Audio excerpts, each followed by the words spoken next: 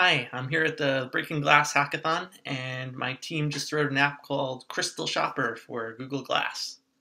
So once it's installed, you can swipe over to the card. I've got it pinned right in front of my clock here, and then you can enter scan mode.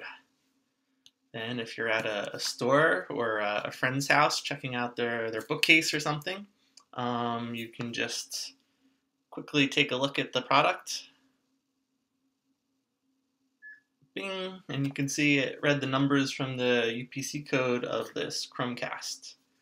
Meanwhile, it brought up the lowest price, the highest price, and the Amazon star review rating.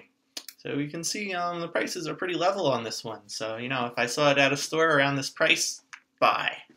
We've got some cool head gestures integrated. So like if I nod, add it to your list. And then we also have like a shake your head gesture. Not today, you're out of the app.